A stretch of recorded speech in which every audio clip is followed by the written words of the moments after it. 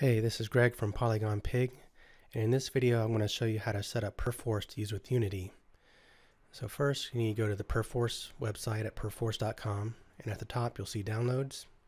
If you click it, you'll need the Helix Core P4D and the Helix Visual Client P4V.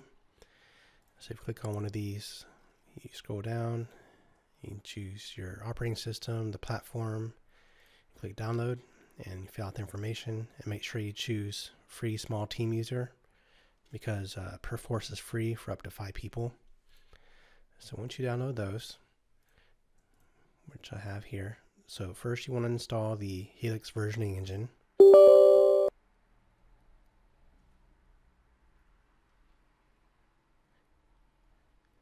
And as soon as it loads up,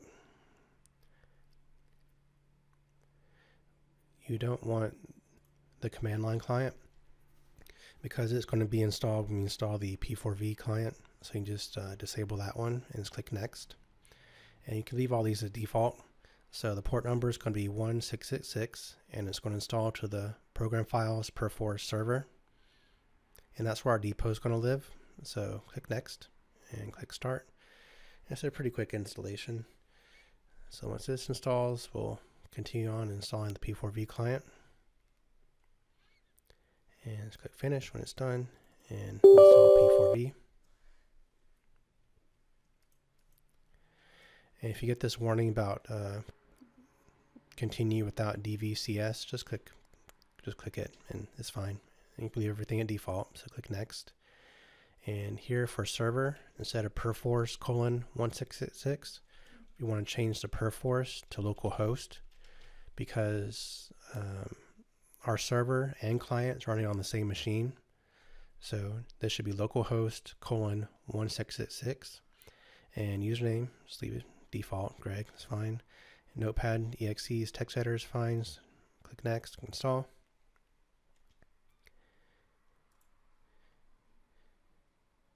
And as soon as this installs, we'll run it from the Windows menu. So click close. Go in your Windows menu, type P4V. That's fine. Just ignore that if it pops up something. So server, same as before, localhost:1666. User, let's create a new user named Greg Hendricks. Type my password. Email greg@polygonpig.com. Click save. For me, it pops up this warning sometimes. I'll just click cancel and browse to the user because it creates the user, but it popped up the error, so I'm not sure. That probably won't happen for you, but if it does, just ignore it. You click browse, go to the user. For our workspace, I'll just create a new one. And on my C drive, well, first I'll name this main. You name this whatever you want. I'll just name mine main, and on my C drive I made a folder called Polygon Pig, which is what I'm going to use as my workspace root, and this is where your local files are going to live. So with that set up, just click OK and click OK again. It's going to ask if you want to add files to server. I don't, so just click cancel, click yes. So now we have our depot and our workspace set up. So if I go to that folder, and let's just create a new folder named Unity, create another folder called projects, and hit refresh. You'll see Unity projects in here. So now let's open up Unity and create a new project within, let's see, Polygon Pig. Let's put it in this new folder here. Let's leave everything as default, it's fine. Click create project.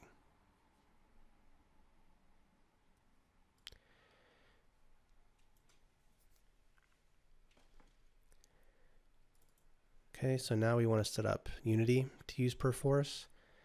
Now there's a Perforce plugin that Perforce makes called P4 Connect. So you go to the asset store, it's right here. I recommend you don't use this because in my experience with it, it doesn't really work. And the Unity implementation of Perforce works much better. So I'm going to show you how to set that up instead. So if you go to Edit, project settings editor, and over here underneath version control, change this to Perforce, and now you're going to put in all your settings you just set up. So my username was Greg, type in my password, my workspace was named main, my server is localhost:1666, and you click connect and give it a second. And now it says connected. So let's just save the scene, for example, just new scene. So now you'll see a plus symbol. If we click it, it'll tell you information, the Perforce information down here. So it's added local file. And if we go over here and refresh, you'll see the new scene and also all the project stuff that got created when you create a new project. Let me just submit this real quick just to get out of the way. New project stuff. So we got our new scene, and if you're wondering what all these icons mean, if you go to edit, project settings editor, right here is a legend, so you can see all the different icons and what they mean. So let's say, well, I can submit through the P4V client here, or I can right click on any asset in the project view, and there's now a version control section, and I can do a bunch of Perforce operations from here. So if I submit, you can type new scene, I can submit directly from Unity. And if we go over here and refresh, you see it's no longer in my change list. If I go to depot, my new scene is now on the depot. So that's pretty cool. So let's say we make some changes in here and we click hit save. Unity will automatically check this out. So now you see it's a checked out file from the depot. So if we go to the P4V client, refresh, you see Unity checked it out for us, which is pretty nice. Let's see, I think that's everything I want to show on this end. One disadvantage with using Perforce in this way, as opposed to GitHub, for example, is that GitHub has a repository you submit to in the cloud, so your files are safe. So in this case with Perforce, our files are stored on our computer. So if our computer dies, we lose everything. So how do you back this up? There's various options I'm still looking into, but for now I'm just going to show you how to set up using Dropbox, and that's what I'm just using for now. It's I don't know if I'm going to always use Dropbox, but it's better than nothing. So I'll show you how to do that. Let's see. If we go to the Dropbox folder and the Perforce, so in the program files Perforce directory, go to server and depot, and this is where your depot lives. So all your files and all that stuff for the projects are here. So we want this to be backed up in Dropbox. And I guess you could point your Dropbox folder to this folder, but I find it's easier to just create what's called a symbolic link from this folder into your Dropbox folder. And a symbolic link is like a super powered shortcut in that it creates a shortcut to that folder here, but the operating system will treat it as if the folder is actually here.